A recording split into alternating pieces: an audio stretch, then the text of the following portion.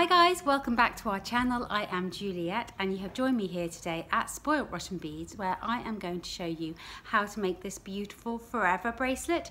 It uses the new Kos Par Puca beads and was designed by the French designer Puca. It's really pretty, as I think you can see. We've got some beautiful golds and purples going on here in this colorway, but do have a go at making your own colorway for this beautiful bracelet. Don't forget to download the pattern before you start from our website www.spoiltrottenbeads.co.uk. You can download this pattern for free. It's an instant download, so do that before you get started at beading. And all of the beads and components that you see in this video tutorial you will find over on our website www.spoiltrottenbeads.co.uk. So do head on over there, and if you're watching this video from outside of the United Kingdom, then don't worry, because we will ship to you all over the world. Okay, let's get making. Okay, so to make this beautiful forever bracelet, you're going to need the following beads. You're going to need some of the brand new Kos Par Puca beads that I've got here. They're a beautiful sort of half moon, half circle shape with two holes that run right through the middle of the bead that I think you can see there. And then you're also going to need some of the Arcos Par Puca beads. They're from the same range. These are both from the Par Puca range of beads. And the Par Puca range of bead shapes are designed by a lovely French lady called Puca. And all of the bead shapes fit beautifully together. They work really well together because the positioning of the holes is just right, so you can use them together, which is exactly what we're going to do today with this forever bracelet. Then you're going to need some 3mm faceted beads, and I'm using some 3mm Firepolish beads here. You're going to need two 4mm beads, and I'm using two 4mm Preciosa pearls in one of the new iridescent shades, which are very pretty, and they work really nicely with the colours that I've chosen here. And then you're going to need some seed beads. So I've chosen lovely galvanized champagne in a size 15, a size 11 and a size 8. And you're going to need some Fireline and a size 10 beading needle. And then of course you're also going to need something to put around the back of your bracelet to fasten it. And in her pattern, Puca suggests, if I just bring the pattern in here, Puca suggests using some Suedette cord and a large hole bead, which does look really, really pretty. But we have just got in these really clever little sliding clasps here, which allow you to sort of adjust the length of the bracelet. And they're very nice and secure. They've got a jump ring on either end, and I think they're going to look really good on this beautiful forever bracelet. So that's what I'm going to use to finish off my bracelet. So don't forget to download the pattern from our website www.spoiltrottenbeads.co.uk before you begin beading, because it's got really nice, easy to follow instructions, nice photographs there that you can bead along with. So do download that pattern before you get beading. Okay, so let's get started. Okay, so to make this beautiful forever bracelet, we're going to start off with one of the elements that sits on the edge of the bracelet. So if I just bring the pattern over so you guys can see, we're going to start off with one of these elements here, and then we'll move on to the next element and we'll join it all together a little bit later on. So to do this, I'm going to start off by picking up two of my Kos beads, and if I just nest them together like so, you'll see that they fit together like a circle, and I can just thread on those two beads like so, then pick up a 15 and then repeat that process. So picking up two more of my Kos beads, making sure that they nest together properly, and then pick up a 15 followed by another of my Kos beads, and then another Kos bead, and finally finish up with another size 15 bead like so. I'm going to take that all down towards the tail of my thread, and what I'm going to do is just tie a little knot in my tail of my thread, and just so that I pull everything together to sit around in a circle like so. I'm just gonna tie a double knot now just to make sure that that is nice and secure. Pull that tight. There we go. And I'm now going to step through the first 2 Kos beads and actually the first size 15 that I get to in the circle. And step through that size 15 there, and what that will have done is pulled those knots that I just made inside those Kos beads, and then later on I'll be able to cut off my tail of thread. So now what I'm going to do is pick up 2 more size 15 seed beads and step up through the empty holes in the next 2 Kos beads in the pattern.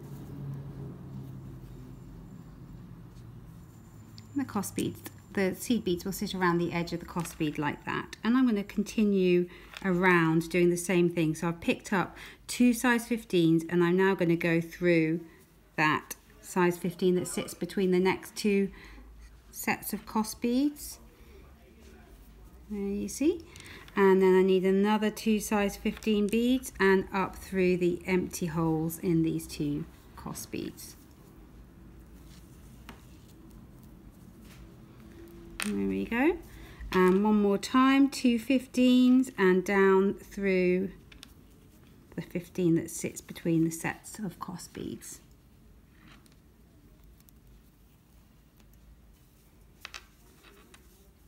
And one more time, 2 15s and through the Kos beads.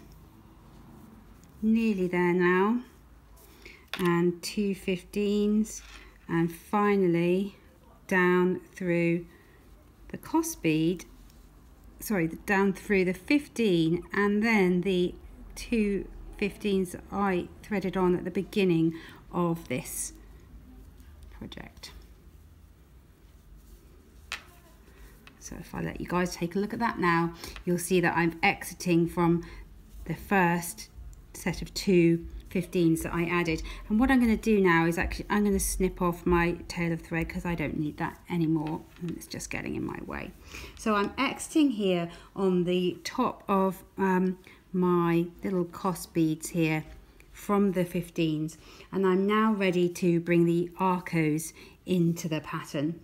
So to do that I'm going to pick up a size 15 seed bead, and if I just turn the Arco on its side, if you've not used these beads before, you'll see that they've got 3 holes across them, and I'm going to be threading through one of the end holes in the concave side of the bead, and you see what that will do is make it nest nicely around those Kos beads there.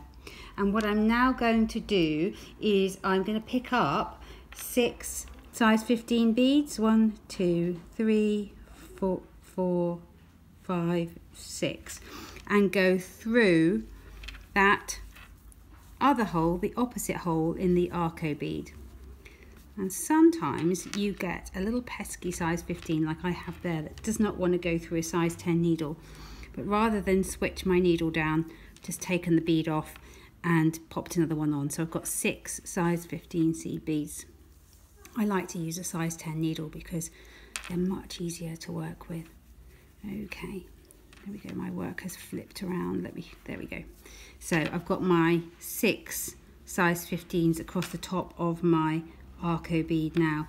Come out of my Arco bead and I'm going to pick up one more size 15 bead, and then I'm going to work through all 5 of these size 15 beads here. So I poke out of the top here of this size 15, and I repeat this process for the other 2 sets of Kos beads. So I'm going to come back to you when I have done that. Okay, so you can see I've finished embellishing my Kos beads here, and that's actually all I need to do with this element, but I need 2 of these to make my bracelet. So if I just bring the pattern back in, you'll see you've got one of these elements either side of the bracelet there. So I'm going to repeat everything, and I am going to make one more of those pretty elements, and then I'm going to come back to you and show you how to make the center and then how to embellish it all and put it all together.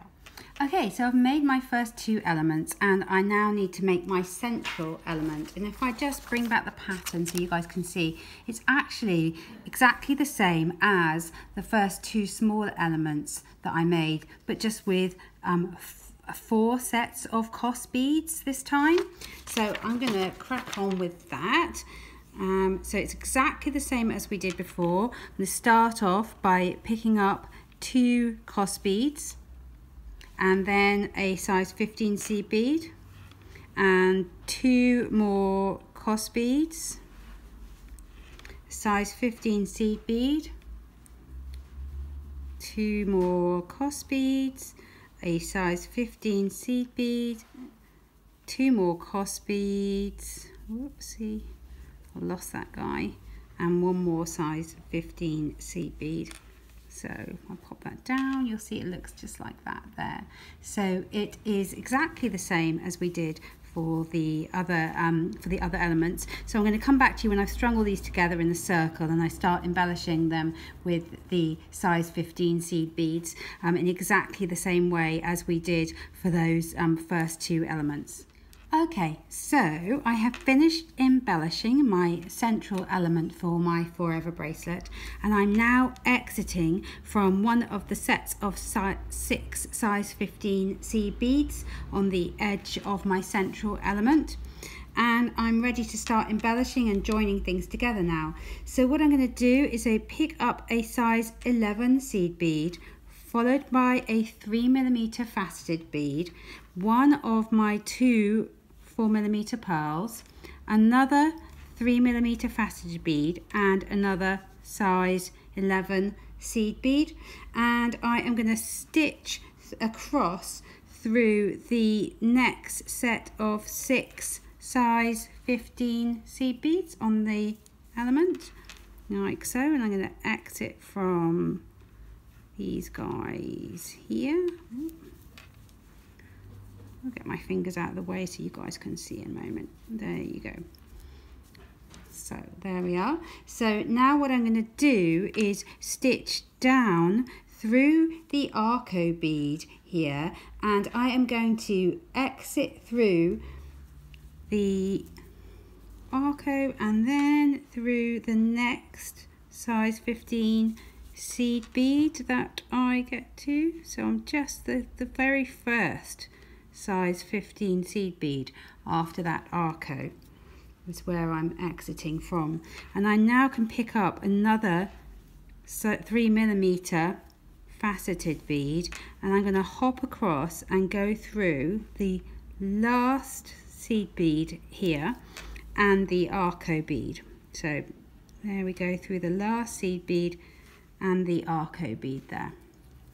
If I pull that tight, you'll see that lovely sparkly faceted bead sits just nice and neatly there in the gap there. So I'm going to repeat that process. So I'm going to step through all 6 of these size 15 beads, and I'm going to do exactly the same on this side of the piece as I did on the other side of the piece. So it's a size 11 bead, a 3mm faceted bead, a 4mm pearl, a 3mm faceted bead, and another size 11 seed bead there, and then once more through all 6 of the next set of size 15s on the top of an Arco bead there.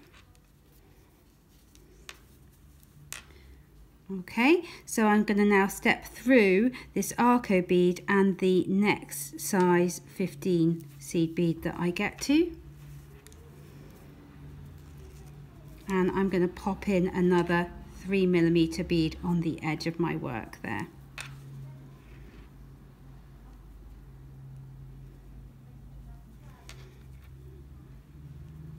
Just got to find a way in, there we go, and come out, exit through the top here of the next Arco bead. Let you guys take a look at that. It's looking really pretty already. So, okay, so I'm going to stitch all the way through these beads here now and exiting from this second 3mm fire polish bead here. And I can start to think about joining this central piece together with the 2 side elements that we made right at the beginning. There we go. So I'm exiting from this fire polish bead here, and I'm going to bring back in one of my lovely little side elements here, and what I'm going to do is pick up 2 size 11 seed beads and I'm going to stitch through. I'm going to stitch through 6 of the size 15 seed beads on the edge of my element. It doesn't really matter which 6, it's all going to work in the end, like so. So that's going to sit like that on the edge of my piece. There we go. So I'm ready now to start embellishing the edge. So I'm going to embellish the edge of this side component in the same way that we did with the central piece, by stitching down through the Arco bead and the next size 15 seed bead that I get to. And then of course I am going to pick up a 3mm faceted bead and step through the last size 15 seed bead and Arco bead on the edge of my piece there. Pull it all tight. Let you guys take a look at how that is looking now. There you go. So I am now going to stitch through, and I'm actually going to stitch through the first 2 size 15 beads here, and then through the middle 2 size 15 seed beads here, because I'm ready to just add a little, what's going to be the loop that I'm going to use to attach my lovely slider chain to my piece when I've finished. So in order to do that, I am going to pick up some 2 size 15 seed beads. So I need to grab myself a couple more size 15s here. So I'm going to pick up 2 size 15 seed beads and then 1 of my size 8 seed beads, followed by 2 more size 15s, and I am going to stitch through the 2 central size 15 seed beads that I'm exiting, and then the next 2 size 15 seed beads. And if I pull that round, you'll see I get this little loop here on the end of my piece, which I'm going to use later on to attach to my sliding clasp. But for right now, I just need to finish off embellishing the side of this piece. So I'm going to stitch down through the Arco and the next size 15 that I get to. There we go. Pick up a 3mm faceted bead and stitch through the next size 15 Arco bead there. Pull that tight. See, it's looking really pretty. I can now stitch through the 6 size 15 seed beads that are on the edge of that next Arco bead. And you'll see if I pull this tight, get my fingers out the way, I am now ready to join on the other side of the central piece. So to do that, I'm going to pick up 2 size 11 beads and stitch through the 3mm bead on the edge, the 3mm faceted bead there on the edge of my central element, and pull that tight. You guys can see that now. So that's how you join the elements together. So what I'm going to do is I am going to work through my piece here till I get to exit from this 3mm Firepolish bead here, and I'm going to join on the other element to the other side of my piece in exactly the same way. When I've done that, I'm going to come back to you and I will have finished off my thread, and I'm just going to show you how to attach your sliding clasp to your lovely forever bracelet, and we'll all be done. The last thing you need to do before you start, before you add your slider clasp, is to just go through your various elements, and on the edges where you haven't added a 3mm Firepolish bead, you just need to go and do that just in the same way that you did around the other edges of your piece. You just need to pick up a 3mm Firepolish bead and just add that in, and you'll find that this will make everything sit much better together. That's exactly what I'm doing here. I'm just adding in a 3mm Firepolish bead here just on these corners. It's actually just down the center of the piece that you need to do that. So again, I'm just going to finish off adding my 3mm Firepolish beads here and here, and then I'm gonna come back to you and I'm gonna show you how to attach your slider clasp. Okay, so I finished my beautiful forever element here on my bracelet. I've already attached one side of my slider clasp, and I'm just gonna demonstrate for you on the other side how to attach it. So I've got a little 5mm open jump ring here. Oopsie, here we go. Little 5mm open jump ring. I'm just going to twist this to the side to open it out like so, and then I can slip that through my size 8 seed bead.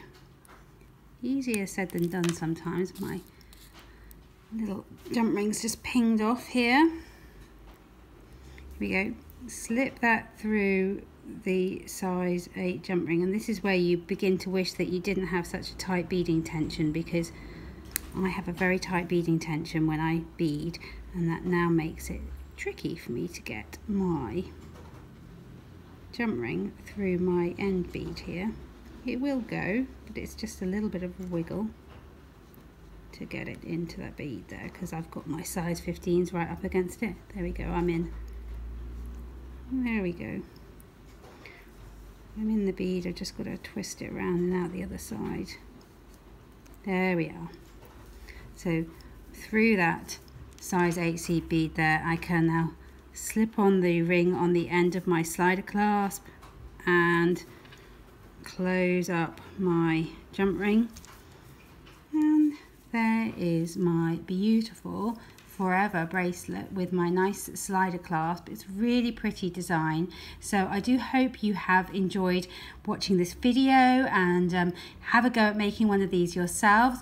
Do download the free pattern from our website www.spoiledrottenbeads.co.uk and make yourself a beautiful forever bracelet. Okay, thank you very much for watching, guys. Please check back soon for more inspiration. Bye bye.